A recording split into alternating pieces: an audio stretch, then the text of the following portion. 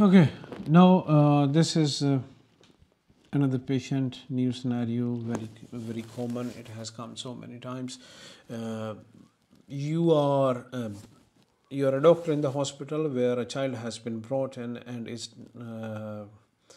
uh, is diagnosed as having anaphylaxis.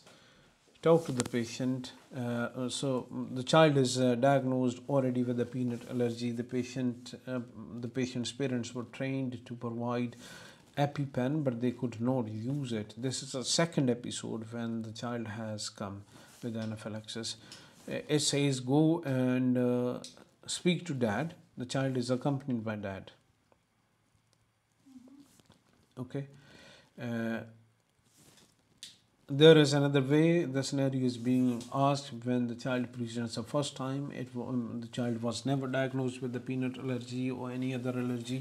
So it says go and um, speak to dad, provide them training on using how to use EpiPen. Okay. So these are two different situations, slightly different. We will talk about them individually. Let's talk about the first presentation when the child is not uh, diagnosed before. Okay, this is the first time the child has come to the hospital, and now you have run the investigations, and he is found to have a peanut allergy. The child is ready to go home, go and speak to the patient's dad and explain how to use EpiPen. When you go in the station, go, greet, introduce yourself, okay, and check the identity of the patient as well as of dad or whoever is sitting with the child. Can be mom, can be dad, okay. And before you start talking about teaching EpiPen, find out their own understanding. First of all, find out how Joshua is doing. Okay. Hi, mom. I'm one of the doctor here. My name is Dr. Raza, and I just wanted to see you. It's a good time to have a chat. Yeah. All right. So nice to see you, mom. Just wanted to talk about Joshua. How is he doing? So you're gonna start from here. The mum says, "Oh, doc, yeah, he is better." Yeah. Okay. Very good. I'm happy to know that. Okay. Now the next thing is, I just wanted to find out what happened. What do you understand? Would you mind if I ask you how did Joshua come to the hospital? What happened this time around? Okay, the mom would tell you about the signs and symptoms if he knows, or the dad would tell you about the presentation. So you need that information to take as a starting point and the reference for dad for the future discussion that you are going to do in the next 3, 4, 5 minutes. Okay, so mom says, "Oh doc, we went out and we were having some food, and he all of a sudden he started feeling very unwell, started vomiting, he became very blue, he couldn't breathe really." So just sympathy, empathy.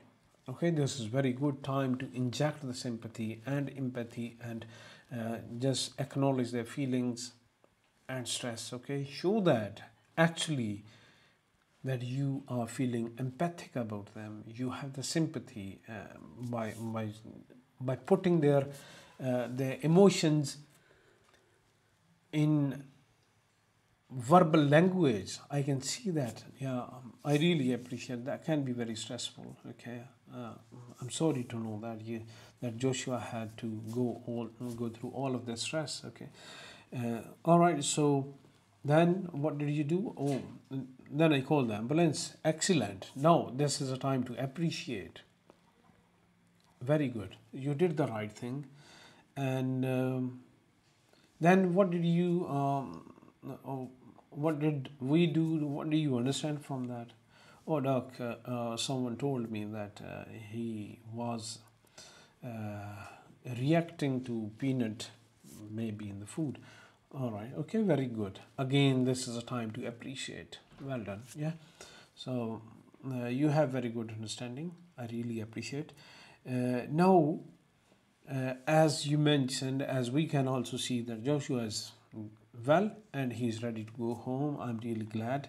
How are you feeling about it? Mom says, oh, I'm happy dog. Yeah, very good. Then you move forward. So today, the reason I want to talk to you or see you is that we can plan. We means me and you together as a team. Okay, so we want to plan how to look after the child or Joshua when he is out of the hospital. Okay, so this is something very important. Anaphylaxis is actually he had the anaphylaxis. Did you know what anaphylaxis is? Mom says, dog, I don't know what the anaphylaxis is. Okay, let me tell you in few simple words. Anaphylaxis is a worst form of reaction to any medication or to any substance. It has a wide spectrum of symptoms. On good side, the patient usually develops some rashes and itching. However, on the bad side, the patient can develop serious symptoms as Joshua had. Now, this is a time to refer to the same symptoms that the mom mentioned in the beginning. The dog, he couldn't breathe and he was blue, he was vomiting. So you can refer to those symptoms. Okay, because mom already has a framework. She already has a basic understanding of the incident. Okay, so on the bad side or on the worst side, the patient can develop serious symptoms as Joshua had, as you mentioned to me. And if left untreated, this condition can be life-threatening. Okay, so that's why I just want to make sure that we all understand, not you, we all understand, okay, that the Joshua can develop the serious complications if he develops a reaction to the allergy. So how to prevent it is by protecting him by contact avoidance, by allergen avoidance. So make sure that he does not eat anything containing peanuts, or sometimes a patient may develop even by touching. So the reaction may come even by touching them. So we have to be very careful now. Okay. The second thing is, if somehow he develops any symptoms, we need to give you EpiPen. EpiPen is, this is EpiPen. Have you heard of EpiPen ever? And the patient says, yes, doctor. Mom says, yes. Okay. May I know, what do you know about that? And mom says, no. Even if they say, yes, I know. All right, very good. It will be easy for me to teach you then. And just go through them quickly.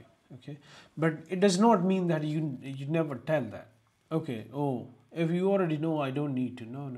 So you still have to just simply appreciate. Oh, okay, very good. So if you know about it, it will be easy for me to go through it quickly. Okay, so EpiPen is a single-use drug delivery device. Okay, it is a single-use drug delivery device, and it has a life-saving medication.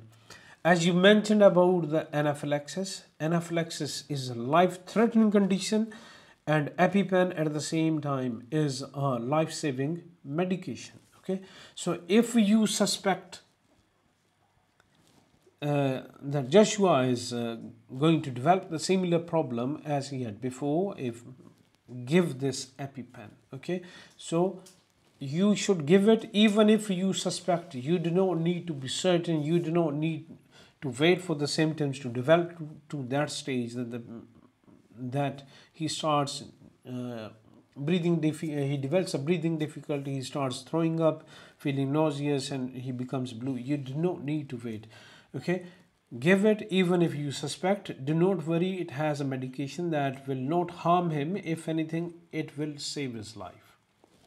Okay, so let me tell you now about the EpiPen. EpiPen, whenever we see any situation where Joshua is not feeling well, we need to give him EpiPen. EpiPen has two parts. One is a blue end and the other one is the orange. Okay, the blue end has a blue cap. It is actually a locking key. Okay, so it is a locking key. This end has a needle inside which is covered, And before we use it, we need to make sure that we hold it appropriately. The best way to make sure that we are holding it right is to make sure that we can read it, read the English on it. Okay, you need to hold this in your fist firmly. Okay, making sure that you are able to read the English written on it.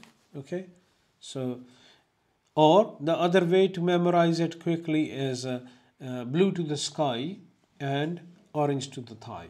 Okay, that's the other way. What you need to do is before you use it, make sure that you check the expiry, which is given in this red window.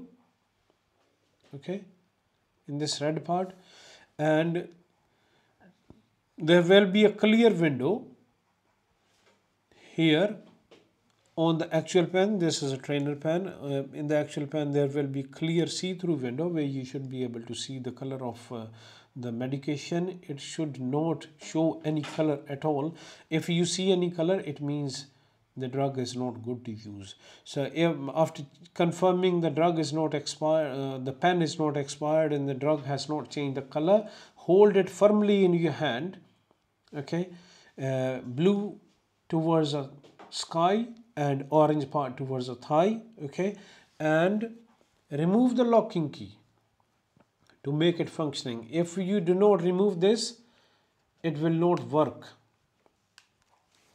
Okay, so it is very important that you remove it.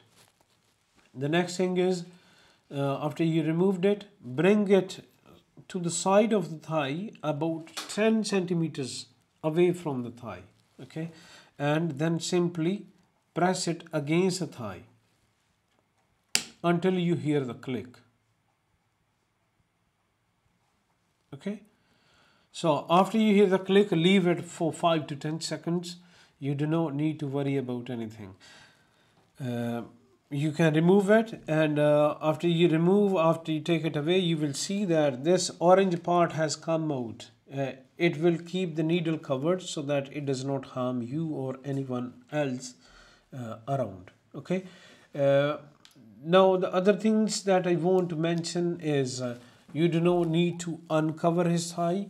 You do not need any private place. You can use this EpiPen even without removing the cloths.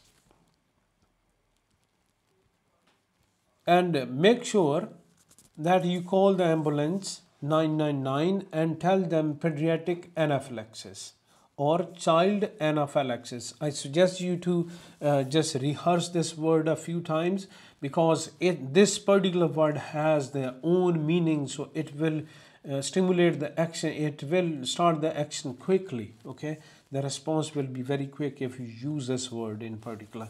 So simply call 999 and say child anaphylaxis. The ambulance will come to you as soon as possible. We will give you we will give you 2 pens. You need to keep all of them, both of them together all the time wherever Joshua goes. And if you need to use one, make sure that you call the ambulance and wait for 5 minutes. If you feel that Joshua is not getting better, use the EpiPen again the similar way. Okay, and while waiting for the ambulance, if you see that Joshua is not feeling well and Joshua has started vomiting, then simply lie him down and turn him to the side. So